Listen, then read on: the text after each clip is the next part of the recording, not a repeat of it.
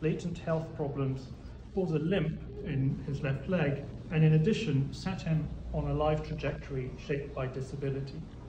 Even less could anyone have foreseen that the child would become the most important Peruvian intellectual of the 20th century. Described as the first Marxist of Latin America, Mariátegui was to become a central figure of the Latin American left and the continental intellectual scene. During his lifetime, he would publish more than 2,500 articles on a wide variety of topics, from World War I to the Russian Revolution, Chaplin cinema, and psychoanalysis. The magazine Amauta, which he founded in 1926, represented an unparalleled milestone in the cultural avant-garde of the 1920s. His book, Siete ensayos de interpretación de la realidad peruana, published in 1928, has been read by thousands, perhaps millions of readers in multiple languages. He founded the Peruvian Socialist Party, renamed after his death as the Peruvian Communist Party, as well as the General Confederation of Peruvian Workers, the main trade union organization. In 1930, at the age of 35, Mariátegui died, leaving behind an unparalleled intellectual and political legacy that influenced several generations in Peru and abroad. Although much has been written about Mariátegui in his political and cultural work, the key role that disability played in his life has not received attention. Mariátegui's disability is both present and absent in studies of his life and work. When it is present, his biographers usually mention two key episodes. First, the accident at the age of 7 in 1902 in Huacho, a town about an hour away from Lima, and his subsequent stay at the Maison de Santé, a clinic of the French Charitable Society located in Lima. Secondly, the amputation of his right leg in 1924. The childhood accident plays a particularly important role. It is a sort of origin story that triggers a particular life journey. It serves to mark a life experience in which disability becomes a daily struggle, but also one in which disability constitutes an identity and a challenge. In several accounts, disability and illness appear as the trigger for Mariátegui's genius. In particular, it is said, the long stay at the hospital, the Maison de Santé, produces his fondness for reading, for languages, bestows upon him a certain cosmopolitanism, and sets him on a self-taught and idiosyncratic path in a struggle for agonizing life, as Alberto Flores Galindo has suggested, towards the creation of the amauta, which is a Quechua word for teacher or master, so the amauta of Peruvian thought, or the global heterodox Marxist thinker. In other words, Mariátegui's disability appears in these accounts as a necessary condition for his heroic creation. However, at the same time, Mariátegui's disability is absent in many of the studies dedicated to him. Like Antonio Gramsci, studied by David Forgash, Mariátegui is often undisabled in representation, perhaps because disability is not a desirable trait in Marxist or revolutionary icons. The most famous image of Mariátegui, for example, is a photograph taken by the Argentine painter José Malanca. And whoever sees it has no way of knowing that it was taken with Mariátegui sitting in his wheelchair because of the cropping, and this is true also of the way that Gramsci is usually represented.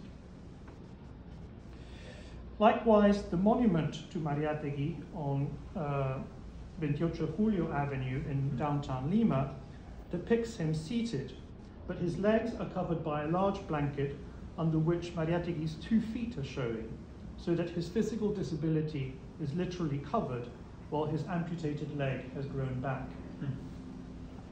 Perhaps Mariátegui's disability has not received the attention it deserves because he himself did not address it in his writings. From Italy in 1921, he wrote about a house for the war blind, but said little about the blind themselves, whom he imagines to be mired in pain and, quote, resigned to their misfortune, end of quote. A few years before his trip to Europe, he had written in the newspaper La Prensa about neurasthenia and suicide and their effect on Lima's youth. In Labor, the magazine he founded in 1928, he published several articles on social security plans in different countries of the world, while public health was not absent from his concerns. But physical and mental disability did not occupy an important place in his work, nor was it a motive for political activism. Perhaps this is because, unlike the Indian question or the labor question, central themes in his intellectual production and political activism, Mariátegui did not understand disability in its proper social and political dimension, as did, for example, his near contemporary, the American essayist and radical thinker Randolph Byrne. As Paul Longmore and Paul Stephen Miller show, Byrne, in the essay A Philosophy of Handicap, published in 1913, presented, quote, a social analysis that explains the experience of disability by situating it within the larger patterns and structure of the unjust modern social order, end of quote. This approach to disability would not have been alien to Mariátegui. However, he did not adopt it. It is important to emphasize that the history of disability in Peru has yet to be written. The need to do so is due both to the need to counteract the marginalization of a historically excluded group, and to the fact that a history that does not pay attention to the experience of disability is necessarily incomplete. By studying Mariátegui from the perspective of the history of disability, we gain new understandings of the individual and his life trajectory.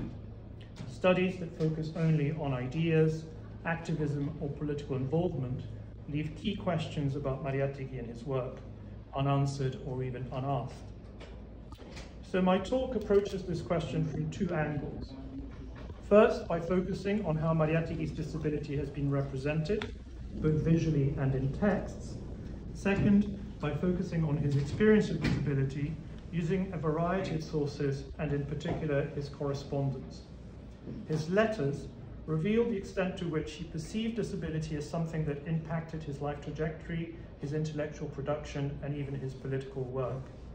Moreover, this analysis reveals that disability became a key element in the positive representation of Mariátegui by his contemporaries, by himself, and later by those who studied him.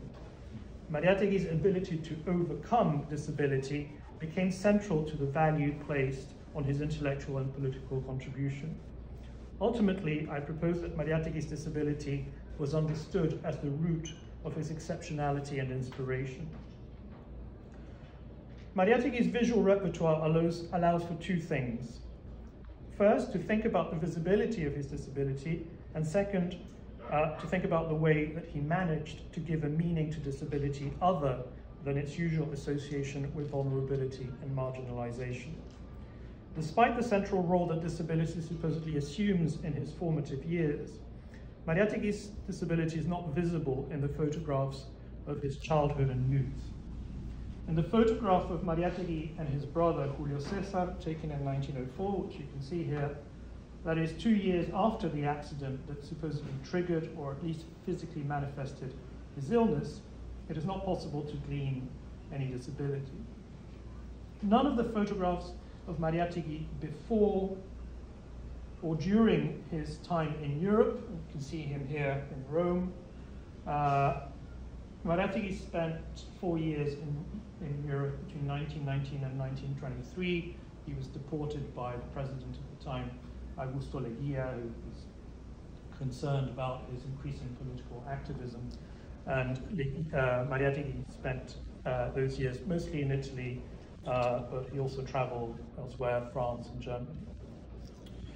So in these photographs, there is no evident representation of his disability, and here in this photograph, which is from when he returned to Peru, the same applies. No cane is visible in any of these photographs, nor is there any visual suggestion that Mariátegui limped. Luis Alberto Sanchez, an intellectual and APRA politician, notes in one of his writings, quote, Mariátegui had a crippled leg since he was a child. He limped when he walked, but he did not need a cane, end of quote. This photographic non-representation suggests an attempt by Mariátegui to challenge the vulnerability and marginalization associated with disability.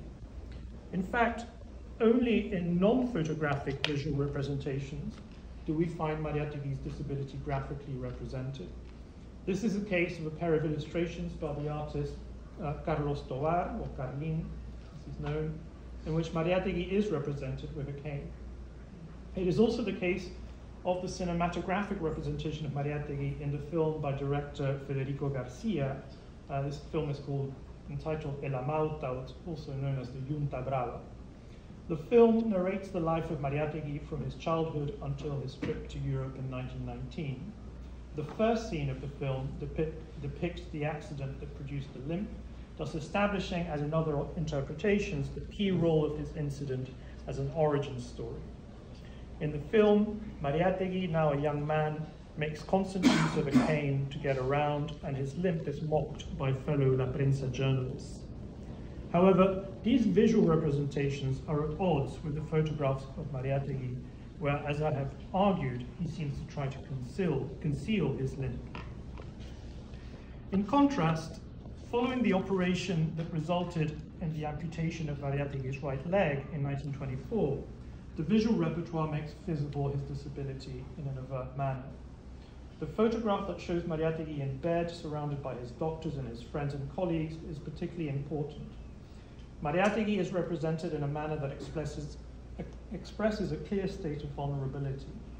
The photograph shows an extremely weakened man with an unusual moustache that suggests that the patient has not been able to shave because of the seriousness of his condition. The gravity is also conveyed by Mariátegui's gaze at the camera, a gaze that suggests a state of alertness and fear. Finally, both the gazes of the four men looking at the camera and even more clearly those of the two men not looking at the camera convey the extreme gravity of the situation.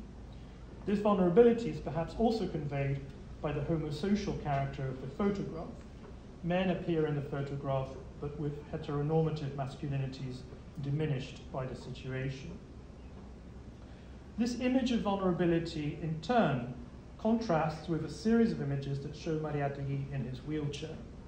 So here he's together with representatives of a miners' union from the Central Highlands, here with some of his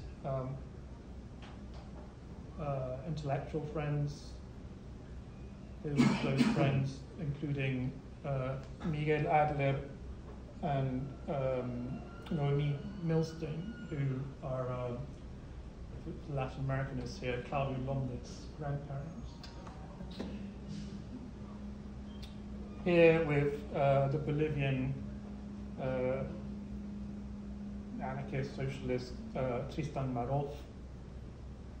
And here you can see him with Waldo Frank and Luis Alberto Sanchez.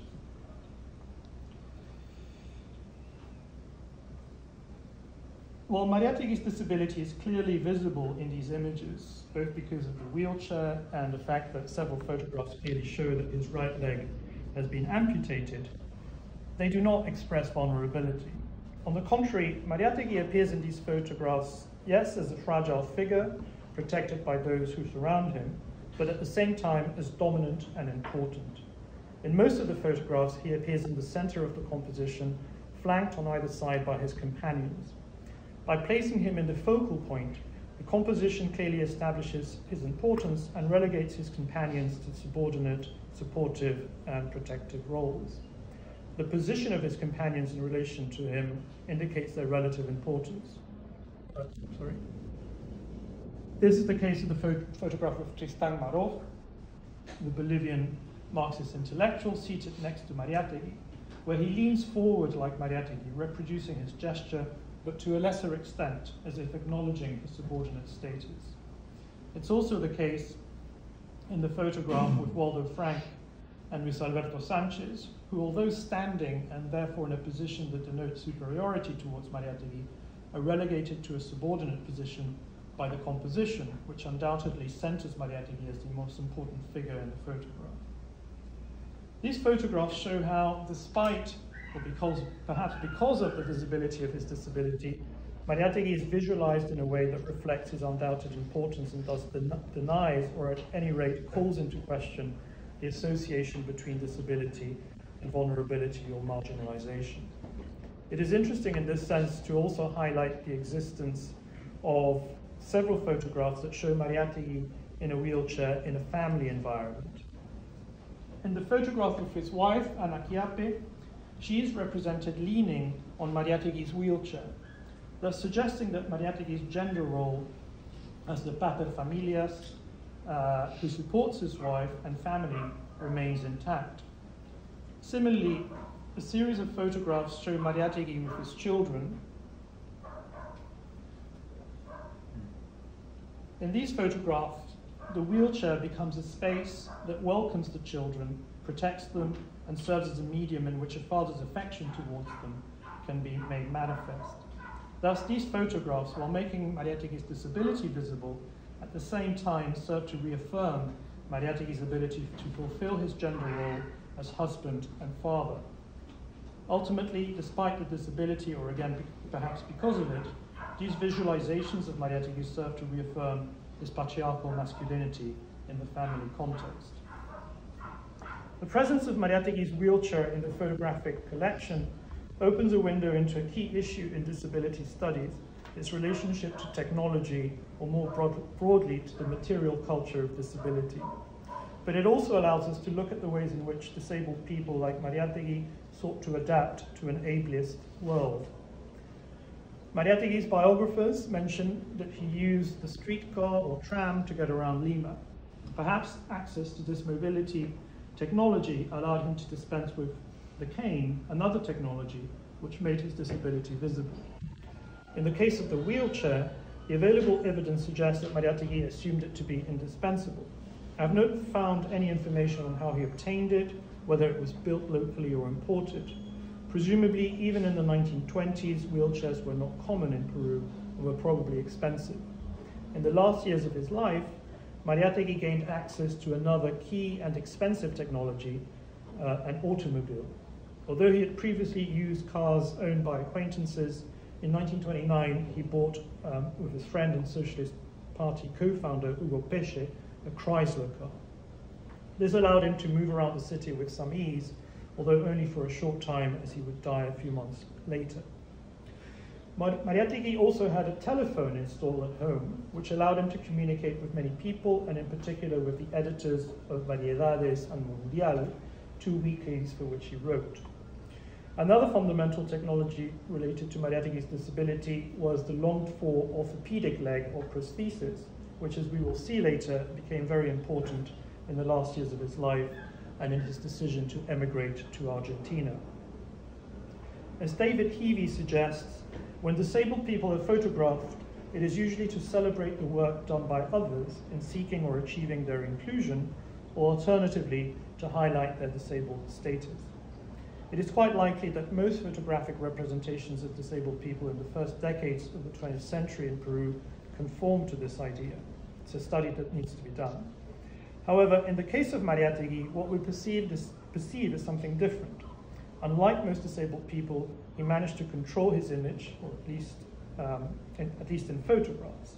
He achieved this before the amputation by making the limp in his left leg invisible, and also afterwards by re-signifying his disability by eliminating or at least reducing the association with vulnerability and marginalization, imposing rather a representation of himself as a paterfamilias and also as an intellectual figure.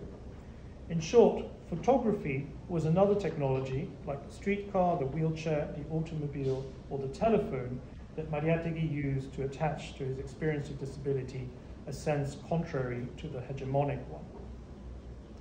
So in the time I have left, I want to briefly summarize two themes that I developed in a lot more detail in the paper on which this is based.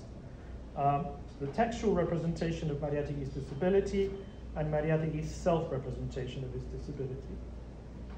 Mariátegui's disability appears in documents written by various people who knew him. Among these documents is a letter written to him in 1918 by the writer and poet and close friend Abraham Valdelomar from the city of Trujillo, where he comments on the talks he has given in that city and his imminent trip to Cajamarca. In the letter, Valdelomar signs off, "I embrace you with all my soul, cojito genial," which I would translate as lame genius. The figure of the cojito in the diminutive reappears in several documents written after Mariátegui's death. In the biographical sketch written in July 1930, 2 months after Mariátegui's death, Luis Alberto Sanchez writes, quote, "In 1912, El Cojito Mariátegui was about to turn 17. But if in Valdelomar's phrase the adjective genial, genius, and the context of the sentence, an affectionate farewell, te abrazo con toda mi alma, I embrace you with all my soul, attached to the mention of Mariátegui's physical impairment, a humorous but friendly tone, in Sanchez's more purely descriptive comment, we can glimpse a more contemptuous tone, suggesting that a more accurate translation in this case might be the cripple Mariátegui. In short, depending on the context, Mariátegui's disability could be represented in different ways and given different meanings. I'm particularly interested in the relationship between disability and genius established by Valdelomar's phrase, as it is present in several texts. In María Vice's biography, María Vice was a contemporary of Mariátegui. She was an artist, and some of her work was published in Amalpa. Mariátegui's limp is directly associated with his intellect. Recalling his beginnings in journalism, Vice says, quote, "When people talk about him, this phrase jumps out. El Cojito Mariátegui, he is very intelligent. Thus, the intelligence of the Cojito had been imposed in Lima. It is known that he is one of the finest and most modern writers in the Lima press," end of quote. The relationship between disability and genius also appears in Armando Bazan's 1939 biography. Bazan compares Mariátegui's experience to that of Beethoven. Quote, "Mariátegui's life shares more than one similarity with that of that poor boy who in a German city learned to play piano under the implacable rule of his father, and who, already a brilliant musician, lost the ability to hear sounds of the world and the voices of men. I, who had the perhaps undeserved privilege of living with Mariátegui from the moment he became forever invalid, prostrate, know to what depths and to what height his pain reached to transform itself, as in the case of the divine deaf man, into joy, into a source of inexhaustible work and absolute happiness," end of quote. In this interpretation, genius not only compensates for disability. For Bazan, disability makes genius possible. Mariátegui's pain, he tells us, is transformed into a source of work and happiness, which, as in the case of Beethoven, bears fruit for the good of humanity. The Peruvian intellectual is a product of his disability, which becomes in this reading a kind of martyrdom and necessary sacrifice. These narratives reflect what in the field of disability studies is sometimes called the supercrip. That is, representations of disabled people that emphasize overcoming, inspiration, and exceptionality. Both Bazan and Vice narrate Mariátegui's beginnings in journalism as a teenager from this perspective. Both highlight the fact that Mariátegui was forced to walk extensively in order to do his work. They highlight precisely what his disability supposedly prevented him from doing.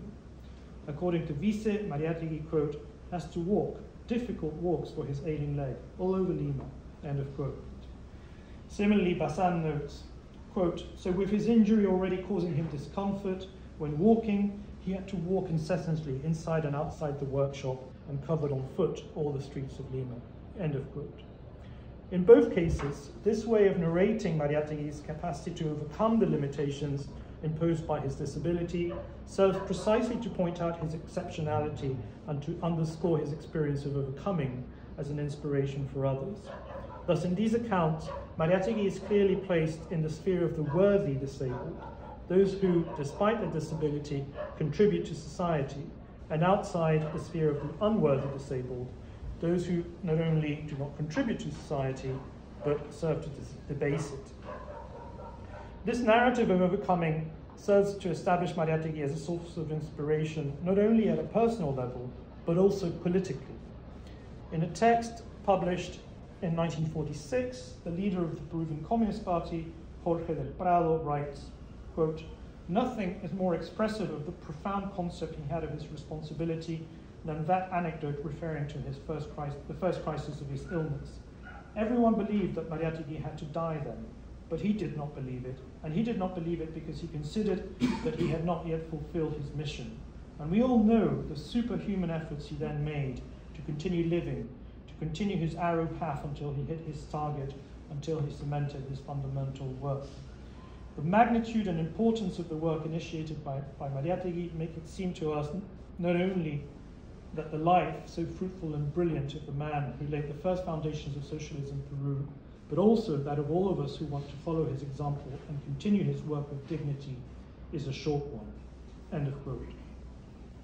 There is undoubtedly in these textual representations of Mariátegui's disability an evident allusion to Christian notions, terms such as sacrifice and martyrdom, and the very idea of Mariátegui's life as agony developed by the historian Flores Galindo allude to the saints and to Jesus Christ himself. But as I suggest here, equally or more important are the allusions to exceptionality and overcoming, central to the figure of his supercrip. Mariátegui's example for socialism was to be found not in his martyrdom itself, but in his ability to overcome adversity. The notion of Mariátegui as supercrip is especially present in the narrative of the amputation of his right leg in 1924, which for lack of time I can't discuss here in detail. But I show in the paper how these narratives around the amputation attribute to Mariátegui a diminished body, but a whole masculinity, and above all, an intellect, a creative source that not only compensates for the physical deficiency, but also allows Mariátegui, with his body, to quote, reduced to invalidity, to overcome the contribution of a non-disabled person.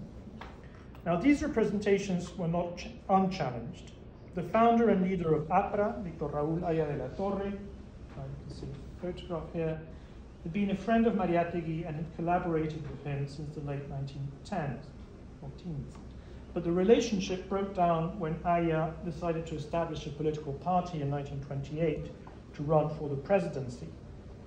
On more than one occasion, the founder of APRA referred to Mariátegui's disability to mock and stigmatize him. In March 1929, in a delirious letter to Eudosio Rabines, in which he calls Mariátegui, quote, the most dangerous individualist and opportunist of the movement, Aya de la Torre directly mocks his disability. Quote, Peruvian fascism will make a monument to Mariátegui with a leg, end of quote.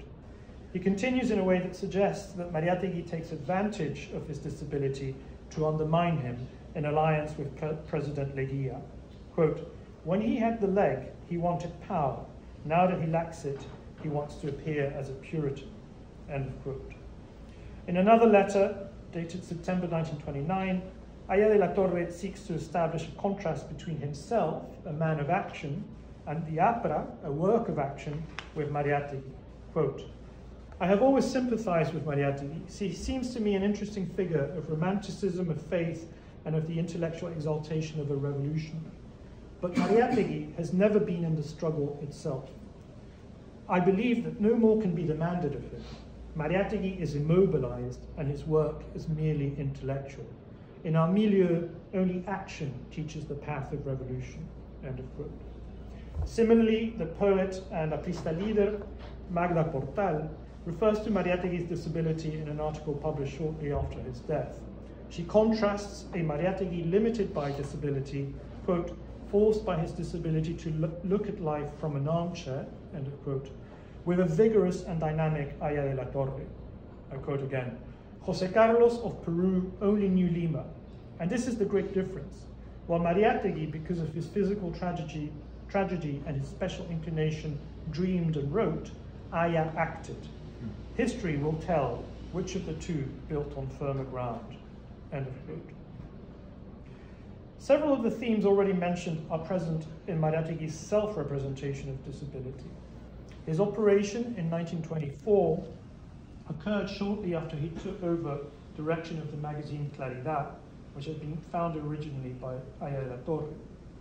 Issue number 6, published in September 24, an issue that was delayed partly because of the operation, Mariátegui published a letter titled Words of Mariátegui. The text is accompanied by a reproduction of the photograph that I've already mentioned. The issue also includes an editorial that mentions the painful illness of José Carlos Mariátegui, which momentarily deprives us of his vigorous and intelligent collaboration. and a short unsigned article on page 10, the Página del Proletariado, that refers to the illness and operation as, quote, the tragedy of Mariátegui. These texts clearly serve to establish both Mariátegui's centrality to the magazine and to the Peruvian proletariat.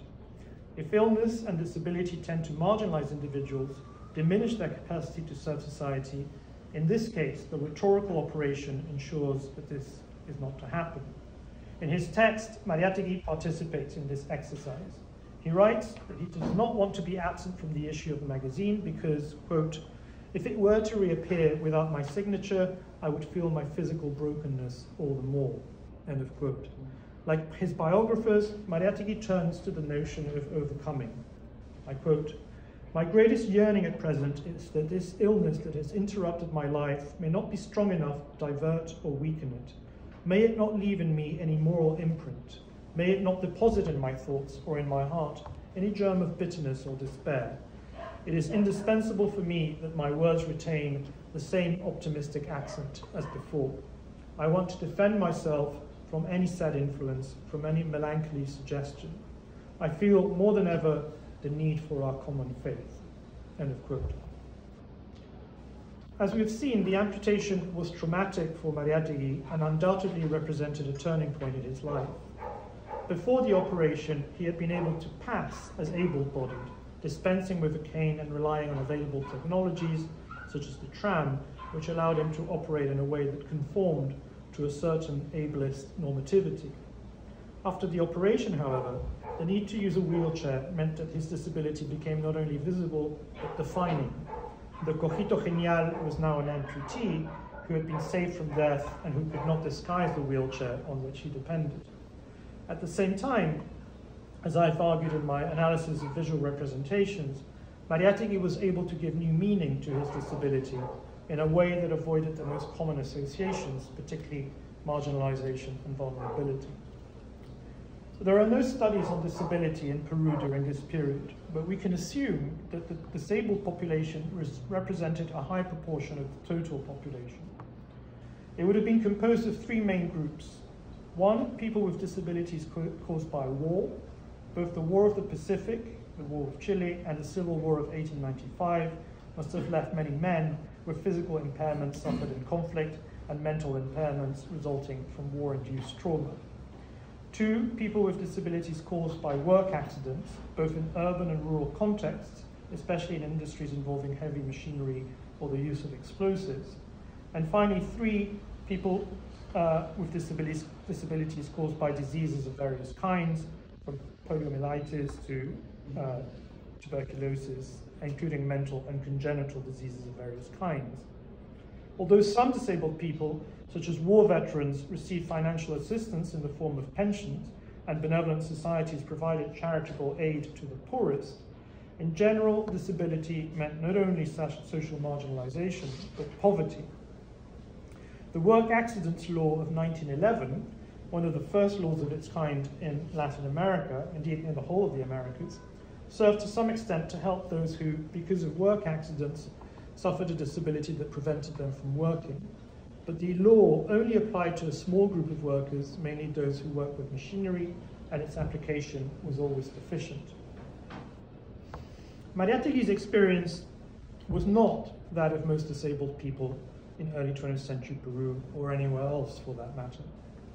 Despite his relative poverty, Mariátegui had access to renowned doctors. He was attended by the French surgeon, Félix Larrey, at the Maison de Santé at the age of 7 after his accident. The surgeon who operated on him in 1924 was Guillermo Gastañeta, one of the most renowned surgeons in the history of Peruvian medicine.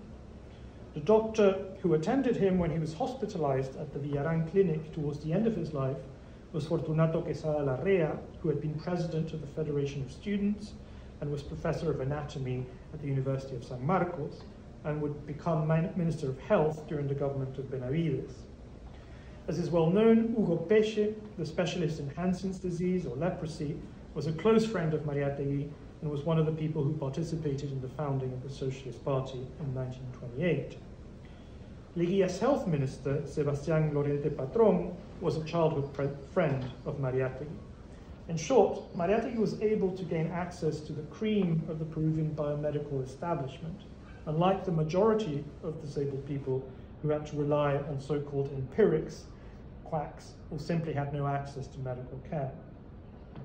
Beyond access to doctors, Mariátegui was able to count on the solidarity and support of individuals and collectives. Unlike many disabled people, his physical disability, particularly after his return from Europe, was not a cause of isolation. Although he lost mobility, which limited his ability to travel within and outside the country, the photographic record shows that Mariátegui maintained some mobility within Lima, thanks to his access to automobiles. Thus, he was able to maintain contact with the groups that he sought to relate to, such as the workers of the textile town of Itarte during the plant festival, the Fiesta de la Planta, a yearly working class festivity, and also to have access to a certain level of leisure in places like the Bosque de Matamula, in this photograph, or the Herradura Beach. On the other hand, as is well known, his home on Calle Washington, Giron, Washington, became a meeting place for intellectuals, artists, workers, and indigenous peasants who converged on the so-called Red Corner. These networks not only provided emotional support and solidarity, but also helped Mariátegui to pay for some of the expenses caused by his illness. Thus, it is possible to conclude that, in contrast to the experience of most disabled people in the early 20th century, Mariátegui's disability did not significantly affect his trajectory through the normative progression through the stages of life. He was able to enjoy, to a greater extent than most people with disabilities, a life that corresponded to ableist normativity, and particularly after his return from Europe, and notwithstanding the political persecution he suffered, middle class or bourgeois respectability. However, this does not mean that disability did not have an important effect on Mariátegui's life. His correspondence allows us to understand the extent to which illness and disability affected him in two main ways. First, in the effect they had on his daily life and his ability to work and carry out his intellectual and political projects. And second, in how the expected or longed-for resolution or overcoming of his disability converged with his project to leave Peru and move with his family to Buenos Aires. A recurring theme in Mariátegui's correspondence after his operation is how illness and disability affect his ability to work. On the 22nd of August 1924, for example, he writes to Victoria Ferrer, the mother of his daughter, Gloria Maria, to whom he sends money. Quote, "I am not well yet. My convalescence is slow, and the expenses that my illness has caused me and continues to cause me innumerable and considerable." End of quote. Mariátegui repeats this point again and again in his correspondence between 1924 and his death. The letters record moments of improvement and others of worsening health, and the effect of his disability on his mood and physical state. Thus, in May 1927, he explains to Javier Abril, the Peruvian poet, that, quote, "I'm answering only today your two letters, one of November 16th and the other of December the 30th, due to an excess of work that frustrates my best intentions of epistolary punctuality. You also know that this exorbitant work weighs on a very resentful and unstable health." End of quote. In fact, health and disability are topics that are also addressed by those who write to him. Thus, in May 1927, Luis Carranza, the editor of El Tiempo, a newspaper in the northern city of Piura, wrote to Mariátegui pointing out, quote, "Believe me that for me, one of your greatest successes consists precisely in the poor health that I know you enjoy, and that nevertheless, you work intellectually more than any other writer from Lima. This is an example and an exception to the habits of laziness which we criollos generally suffer." In February 1928, the Uruguayan poet Blanca Luz Brum mentions in a letter, quote, "Be aware that you teach all of us to support each other and to stand up straight. Precisely you, the materially handicapped, are the only one with the correct and definitive attitudes." End of quote. A few months later, the indigenista writer Gamaliel Churata, writing from Puno, says, quote, I am very happy to know that the doctors have found a definitive way to cure the illness that mortifies you so much. This way, we will all win. You, because your work will be celebrated, and we, because we will learn from it." End of quote. These letters clearly show how members of Mariátegui's network contributed to the narratives linked to the supercrypt figure and the notions of overcoming, inspiration, and exceptionality that characterize it. They confirm Simi Linton's argument that overcoming disability often does not come from within the disabled community, but rather, quote, is wish fulfillment generated from outside, end of quote. So despite his disability, according to Carranza, Mariátegui worked harder than everyone else. According to Brum, Mariátegui is physically disabled, but he surpasses others, even the non-disabled, by his correct and definitive attitudes. Mariátegui's overcoming of his illness, says Churata, will be an example for others, for humanity. In this way, these narratives, while expressing an attempt to show solidarity with Mariátegui, to demonstrate affection and support, also contribute to rooting the idea of the worthy disabled by assigning to Mariátegui, just as many of his biographers do, aptitudes and capacities that in society's view compensate for and in some way cancel out disability. Several contemporaries and scholars have discussed Mariátegui's planned trip to Buenos Aires.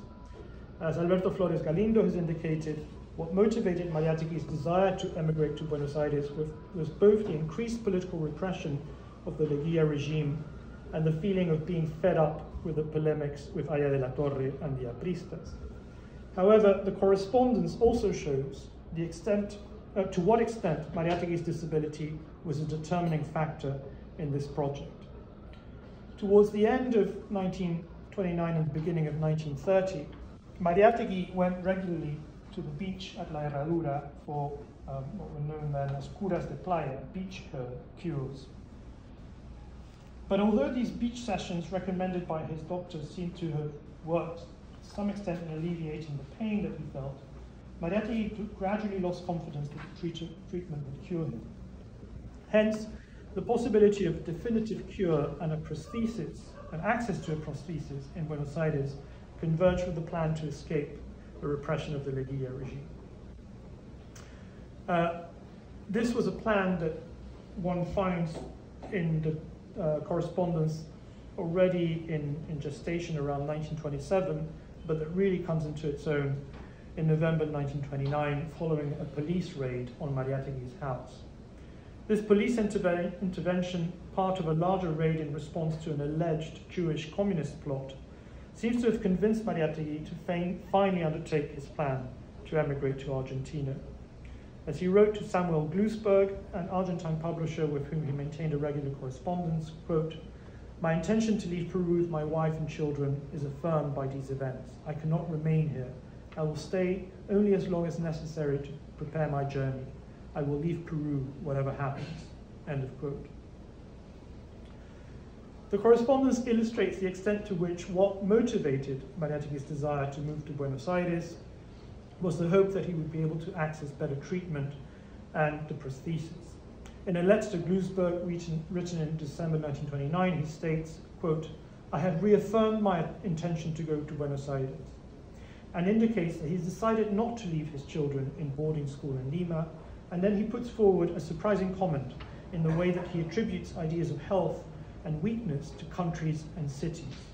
Quote, "The contact with a healthy and strong country will do me a lot of good, spiritually and physically.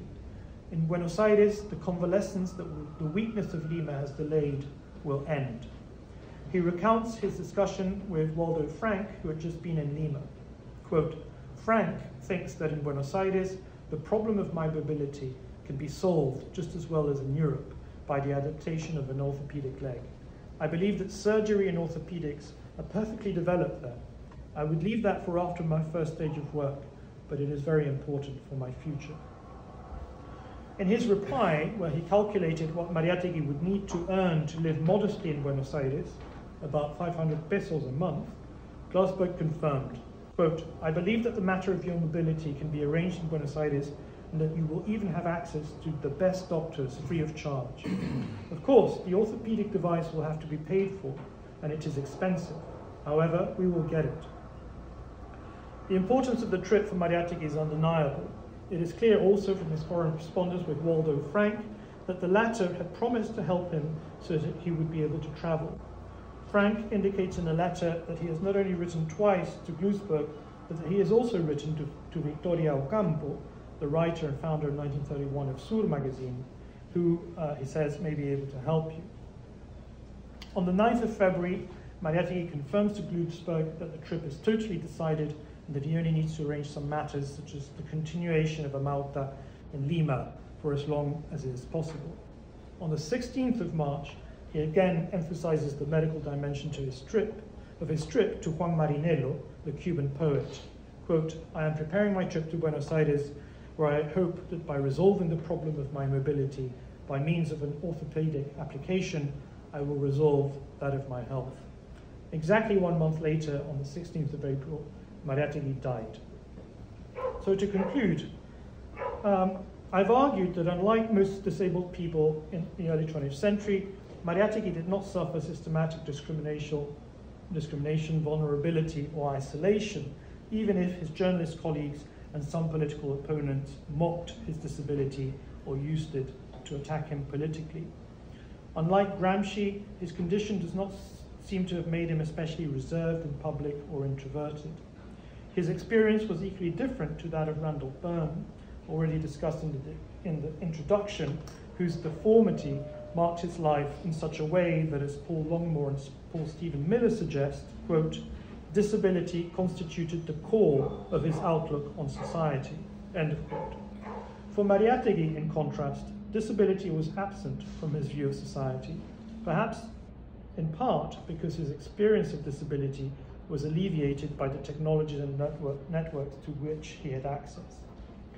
If Byrne included disability within a social and political critique, Mariátegui did not.